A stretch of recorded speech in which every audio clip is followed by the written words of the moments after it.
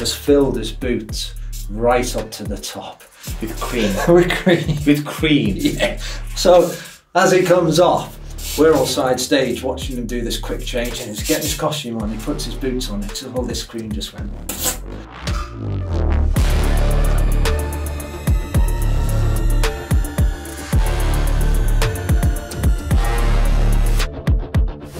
Tell you no, do you know how many times I got fired? Yeah. No.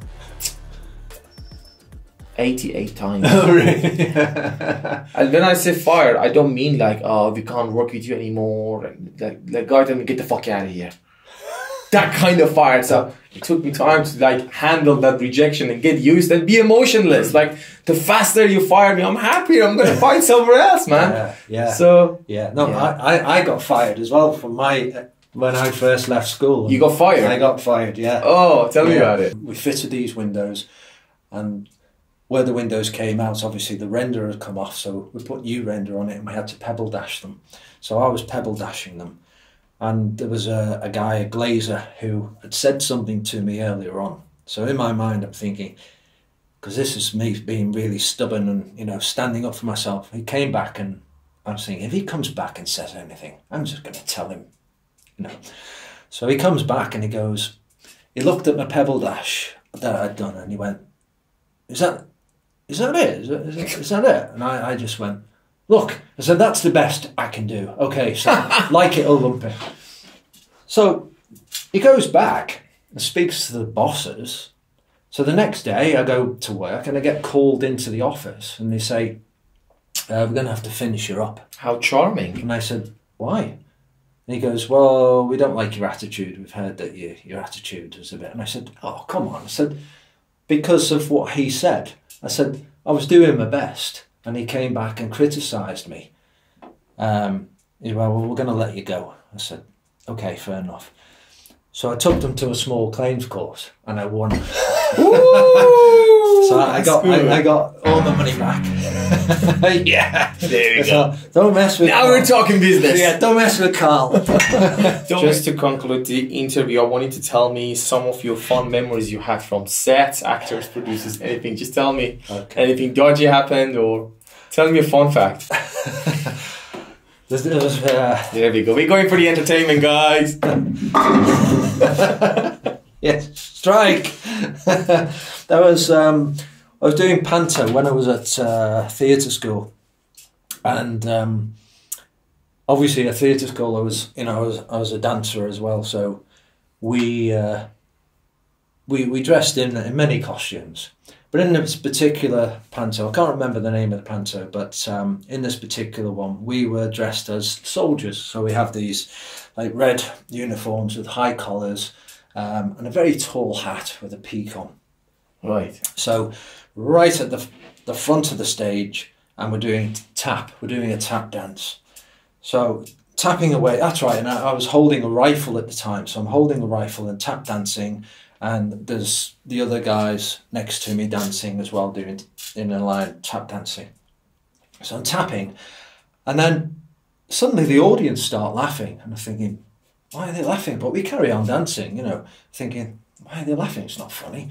And then all of a sudden I felt my hat sort of go forward, like almost over my eyes. So I thought, who's done that? You know, so I'm carry on dancing, and I turn around, and the whole sort of set, which was a castle wall, had fallen, and it had fallen on my head. Wow. So it was resting on my head, and the audience were killing themselves laughing.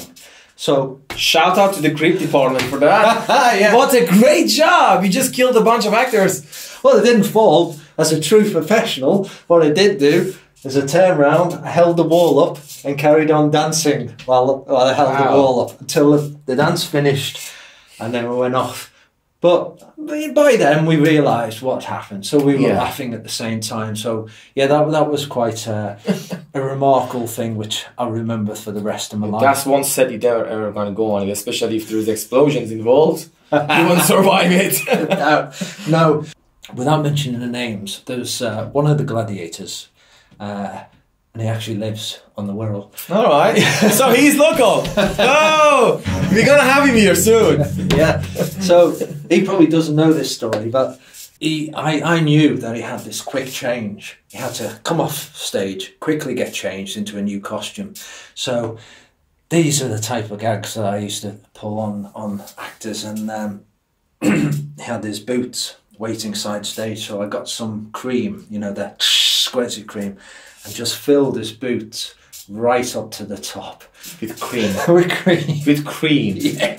So as he comes off, we're all side stage watching him do this quick change, and he's getting his costume on, he puts his boots on, it, all this cream just went shot everywhere. Well, he had to walk on stage with all this cream spurting out. Yeah. So I don't think he knows it was me that did it. Well, actually, he knows because he's going to watch it. Yeah. It's your revenge time, mate. Yeah. But no, we've sort of crossed paths since then. He's a nice guy. So hopefully he won't come and... You wish he stays nice. Carl, Carl, I would like to ask you about some of the projects that you've actually finished, because obviously we can't talk about the current ones. Let's discuss the one you've managed to finish. I know there's been plenty of them actually. I've finished filming on a film called Spring Lakes, which it's now in post-production. So that's sort of in the editing suite being put together at the moment. And also the same week I was actually over in Amsterdam.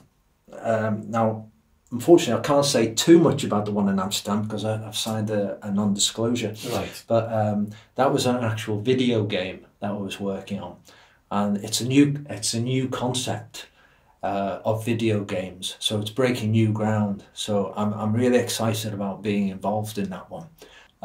There is another film from the same director and writer. No, sorry, not writer, but director.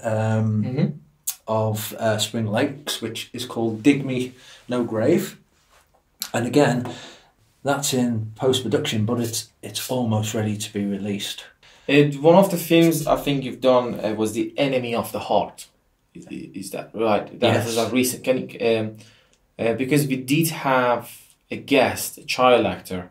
Okay. His name is Jack. Yeah, I know Jack. Yeah. He was here couple of days ago, and then he was talking about that as well, but he couldn't really talk much about it, but it was interesting because when I was researching, you were both in the same project without me knowing. That's interesting for me. So yeah. See how fast I get things out. Absolutely, yeah. Well, again, that my particular role in that was playing. Because I'm not sure how much I can say, but... Not much, probably. It was playing sort of a government official. Guys, if this gets published, we definitely leave the link in the description with the name as well, so you can go and watch. If not, then we'll have to wait for the producers, directors, the gatekeepers to release the film, then we can actually promote on it. Other than that, we got no access to it yet. And of last year, I actually went over to Italy as well.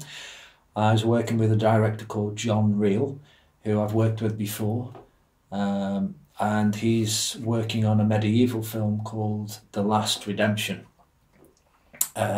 which in that I was playing a bandit, a nasty character. Can't wait to see it. Nisrol, yeah. Can't wait to see it. It was a great role to play. Absolutely great role. As soon as we find the dates, guys, we will definitely inform you. Also, make sure you check his social accounts, Twitter, Facebook, LinkedIn, Instagram, all going to be in the description as well. So as soon as we get the dates, we will leave an announcement on his social media account as well for you guys to watch and give us our feedback about it. Also, don't forget to like and subscribe our channel.